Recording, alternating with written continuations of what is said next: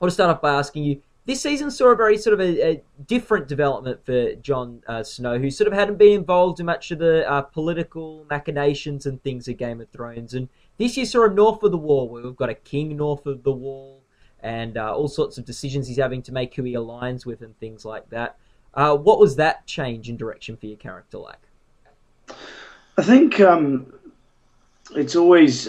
I mean, he's for 3 seasons been separated from everything that goes down south of the wall, and obviously from across the narrow sea with Daenerys. So he's in his own world up there, and I think what was strange this season was what with episode 9 happening and the Red Wedding, etc. And I'm looking in a strange way, looking forward to next season to see how, if he reacts to that, how he reacts to that. But he knows nothing about his brother's war or the Lannisters or anything, because he's not even at the wall where he gets messages sent from down south. So it was interesting to play in that he doesn't have any clue, and he's got to be on his own agenda, which is being a spy within the wildling community, and all the problems that he faces with that in deciding where his loyalties lie. And I think the massive test for him this season, and the thing that was really interesting to play, was that the thing that every spy feels, I guess, is when you live within a community for so long, you start to forget really who you are and why you're there and where your loyalties do lie. And I think what with Ygritte as well coming into play, he had real trouble, or it was interesting to play his real emotional trouble as to deciding what he should do, whether he wanted to be free, whether all those choices he made about joining the Night's Watch in the first place were really a good idea. That was the interesting thing this season, and it was always the one I was looking forward to when reading the books, was that spy story. And do you think, how close do you reckon he was to turning? I think pretty close. I talked a lot to the various directors about it, and to David and Dan, and I obviously have my own take from the books and from what I read in the series. And there was actually a scene that was lost in the cutting room for various reasons, I think, where you see him asleep with Ygritte, and he walks away from her and looks at the wall, and then he walks back and joins her again. And he could have left at that moment, and he didn't. And I think they took that out for various reasons, but I think they were right to. But I think that scene, had you seen it, would show that he was really torn as to what to do, as to which way to go. And I think it's Ygritte mainly that was the problem for him. But in the end, he's the heart of it. Jon is a person who sticks to what he says he'll do, and all those months ago he made that choice to say the words that he said and to swear by his brothers. And what I really love about him in some ways, and it's infuriating about him, is that he's really stubborn at the heart of it when it comes to his morals and who he is. No, definitely. And however, he doesn't completely stick to everything he vows this season, because we see Jon Snow's first sex scene in Game of Thrones this year with Ygritte. Was that I guess that was a perk of being a spy? Yeah, I think he puts it down to being a perk of a spy. I don't have to see whether he tells his brothers and commanders at the wall about that, or whether he keeps it close to his chest. We'll see whether he does. But I don't know. I think that was inevitable. He just, this woman throws himself at him, and he's never really experienced anyone quite like her. And he tries not to, and you see him in season 2 avoid doing the inevitable. And even as they're about to kiss, he says that we shouldn't. And at that point, his real sort of male instincts kick in, and I'm glad he does. I think he made the right choice, and it leads to complications along the line. But it's one of those. I love that scene because it's a beautiful scene within a horrible story in many ways. You know, it's a Yeah. real moment of love and tenderness that me and Rose, who plays Egret, wanted to sort of try and capture. And yeah, I think it was one of those scenes that was really important, and I'm glad he did as a character. I'm glad he did that. And yeah, it's very cold north of the wall too. It probably is. It seems silly to send all those men north of the wall with that. That's the last place you want an oath like that.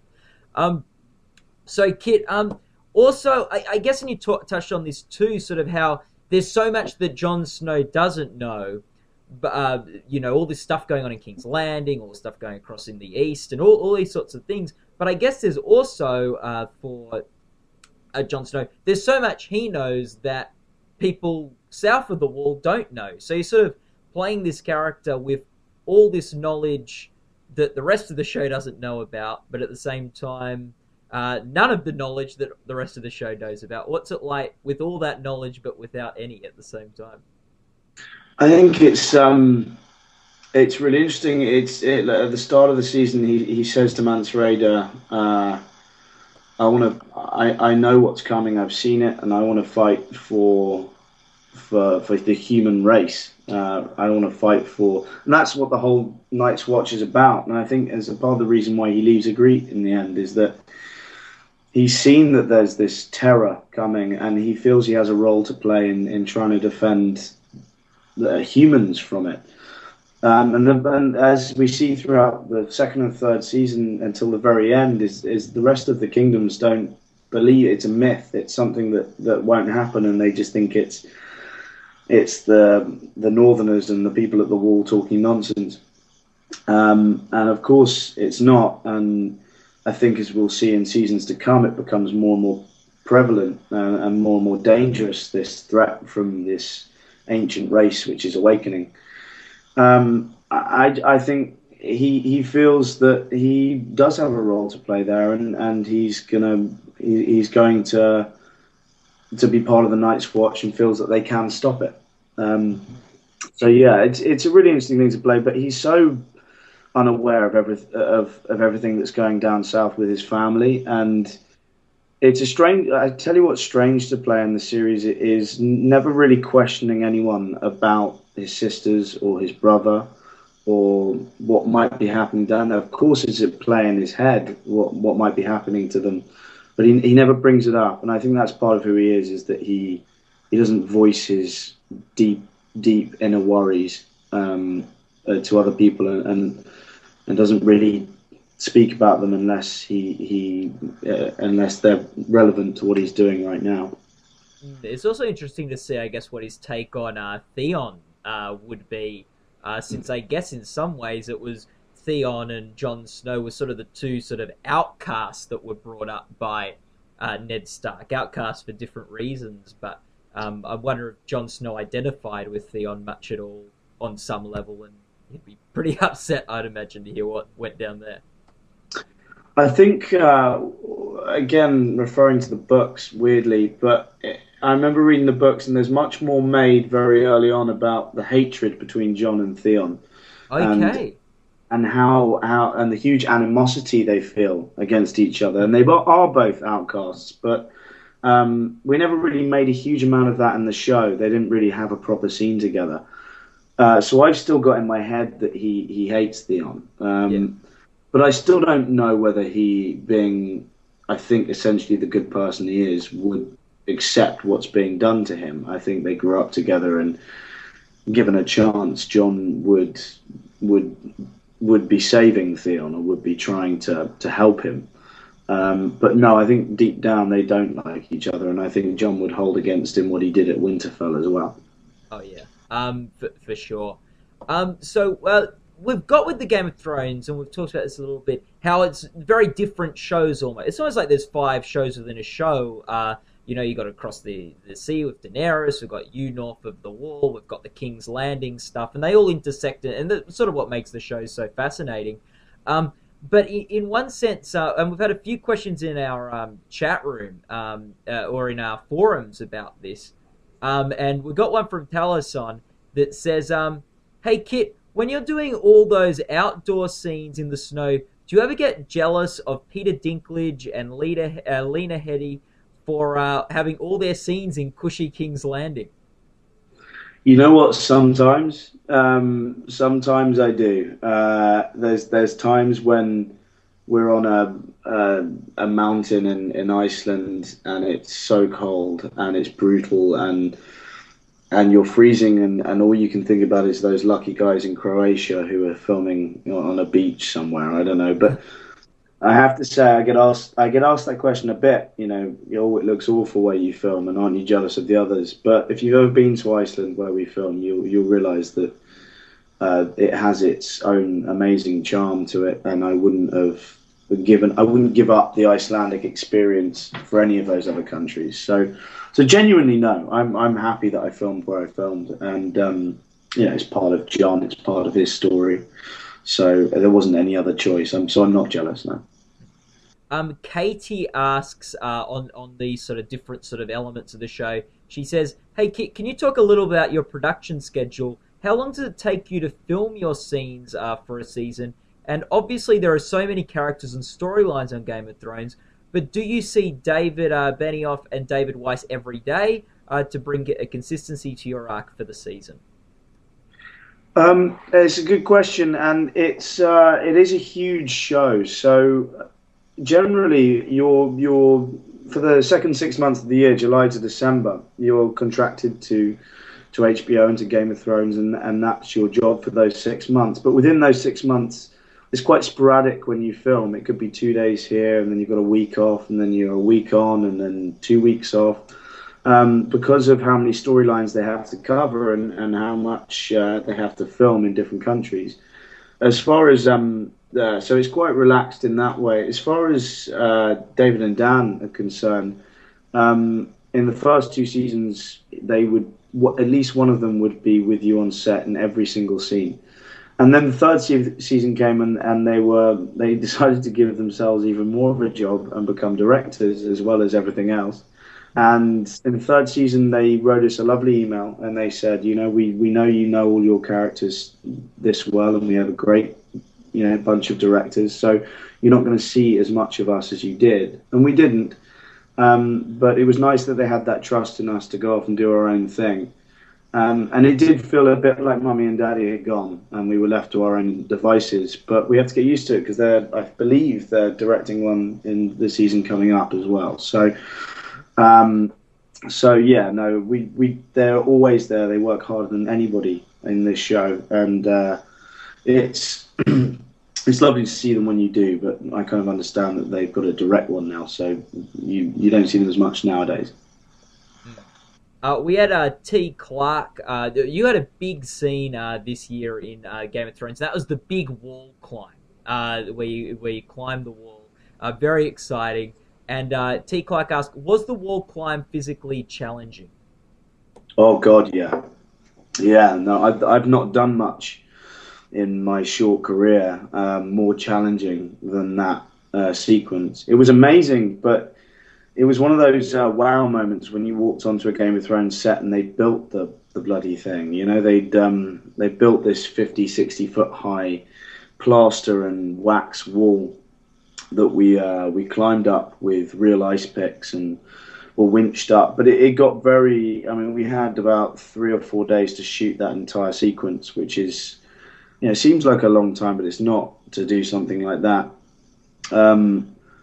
Again, I've got great fond memories of it, but it was exhausting. It was very exhausting and physically demanding. And there were a lot of times you were hanging off a harness, 30 foot off the ground, dangling by and they would give you enough slack that you had to actually climb the wall as you went. So it wasn't faked in any way. So yeah, it was exhausting and it was amazing to do.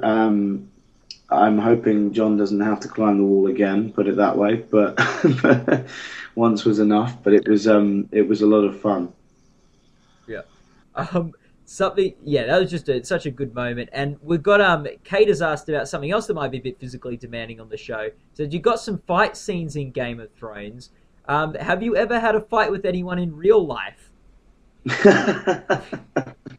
uh, you know what I have, and I won't discuss when or where. As a stupid young man in my past, I have, but not many, and I don't agree with fighting with people. It's a bad idea. So I won't go into Yes. details. But I'm probably not as good as John is in a fight. I don't think. Well, you haven't had that Night's Watch training that John has gone through. No, I So, definitely have. so what? Who's this? T-Clark also asked, what's been your favourite scene to act or film across the whole series? So, have you got a highlight of Game of Thrones? Yeah, what would be my highlight? I think season two. Although I love this season, this season was a huge highlight for me as a whole arc. I really enjoyed this season. But there were moments of season two when we first got to Iceland, and I think there's a specific couple of scenes when Jon Snow and Corran Harfan first encounter Ygritte, and they have that fight on top of this cliff, and he meets her for the first time. That was our first day of filming in Iceland on the second season, and it was just the most stunning location. And we were with a great group of people, and we were having such an amazing time. I think that was a magical moment for Thrones for me. And then the second one was in season two, and it was the fight with Corran Half. It always seems to be fights. I don't know. The fight with Corran Halfhand was an incredible piece to film, and very emotional and emotionally draining. And that was at the end of our Icelandic experience of season two. But yeah, it's always been Iceland for me, filming this. It's something about being away from home with a film crew you know and love, and other actors who you're very close to, and it becomes like a school trip, and that would be my highlight. Mm. Yeah, it's yeah, that's really good. And is there, with all these different shows and things on Game of Thrones, is there an actor that you wish you could work with that you just don't get to because of the nature of the show? So many, literally so many. I'd love to work with Charles Dance. I think he's fantastic. I'd love to work with Conleth Hill. Um, there are actors I had tiny scenes with that I wish I'd had more with, like Michelle Fairley and Peter Dinklage. I had a few right at the start of season one, which gave me a taster for working with Peter Dinklage, and now I haven't since. And I mean, I could list them off. It would take me forever. Ian Glenn, Jerome Flynn.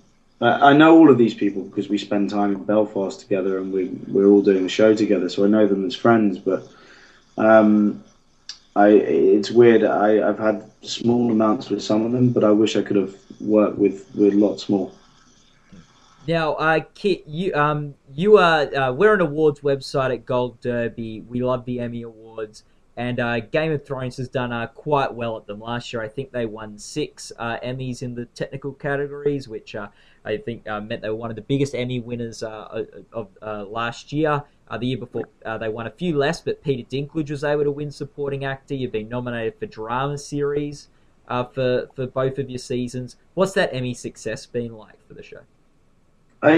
Incredible, and I came into the show very naive about the Emmys. I didn't know a huge amount about them or about what they meant for TV shows, both American and internationally.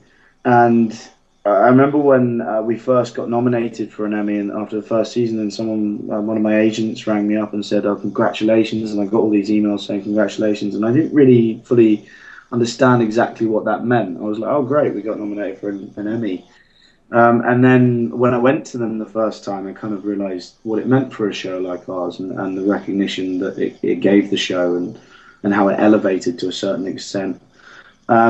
So yeah, I've become more aware of them, and I think they're, I'm really hoping that the show gets nominated again this year. Personally, I think it deserves to, but then I am biased. Um, yeah, it's been amazing that we've had these accolations, and hopefully that it continues. People continue to see the virtue in our show and the value in it. And obviously oh, sorry, what was I going to say? And obviously you talked, and you're on the supporting actor in a drama series ballot for this season of the show. So just letting people know about that. Also, I guess the big thing this season on Game of Thrones was the Red Wedding. What was your reaction to the Wedding, and your reaction to the fans' reaction to the Red Wedding?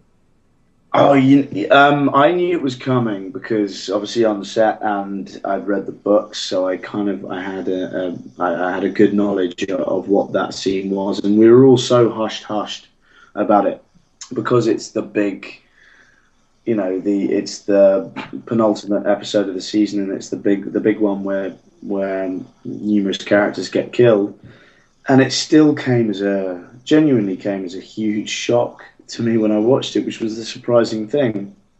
I and it made me. I don't mind saying it made me a bit sort of teary. I thought that both Richard Madden, Una Chaplin, and Michelle Fairley's performance in that episode were chilling. And Michelle's lost.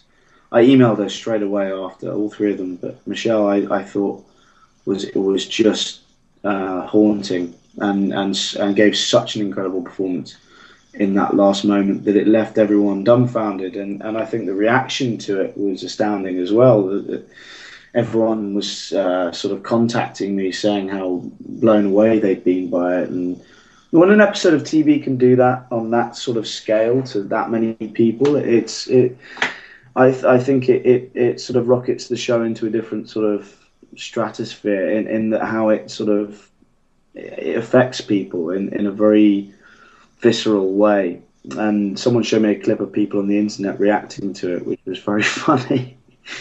Well, not funny. It was exciting. I'm glad that I think David Nutter, who directed the episode, did an incredible job with that scene. And I felt afterwards. I watched it. I knew it very well from the books. I watched it, and I came away thinking, "Oh God, they nailed it. That's great." And it sounds like I'm just boasting about Thrones, but I genuinely thought that was one of my favorite episodes of TV that I watched.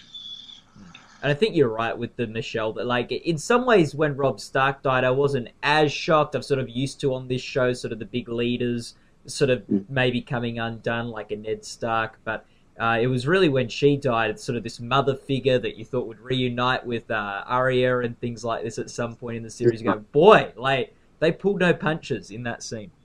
Well, I thought it was what was so amazing about her performance and so amazing about the scene was it was gut wrenching because you saw everything in that moment with her. You saw with her yelling and pleading with Walder Frey. You saw everything about her giving everything, saying, and she believes at that point that she's lost all her children.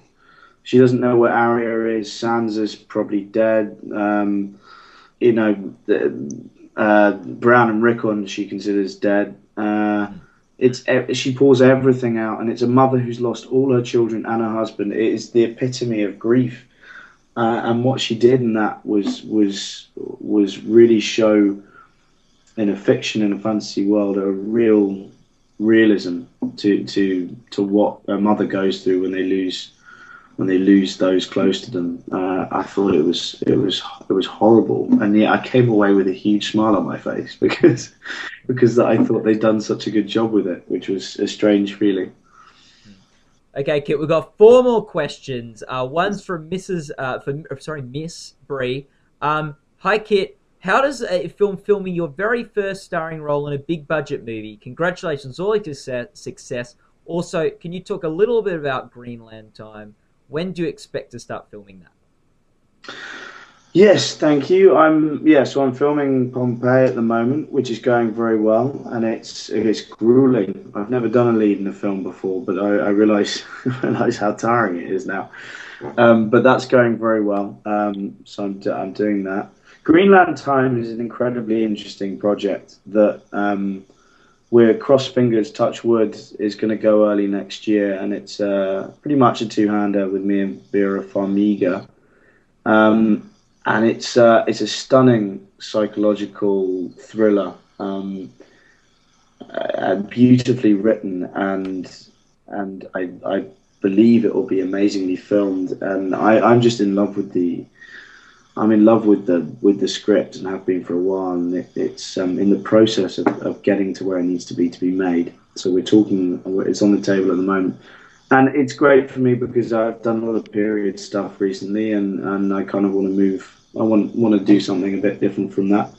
And it's a wonderful contemporary psychological thriller, and I think it's one of those that could go to festivals and do really, really, really well and really shock and stun people. But it's a long way off yet. We have to see if it gets made and goes forward from there.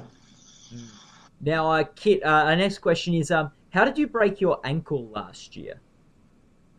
I'm not going to lie. I left my keys inside my flat, and I slightly over the limit and decided to try and climb up through my bedroom window to retrieve them. And I kind of think I probably, in my slightly inebriated state, thought I was Jon Snow or something at the time, and failed and fell down, and I broke my ankle, and it was one of the biggest mistakes of my life, and I don't recommend anyone. And I was very lucky that I could get back on my feet to do thrones at the time I did. But it couldn't have happened at a better time in some ways, because I had some time to recover from it. And we've got to follow up on that one. Who did you call for in the street to make your friends realize you're in trouble? Where did that question come from? I can't remember. I was screaming, and I was left on the street for a little while because I think everyone either thought I was a drunk or something. And eventually my next door neighbours came out and helped me. But I can't remember who I called for. Oh, no. Well, those two questions, Kit, come from courtesy of Nikolai Costa-Waldau.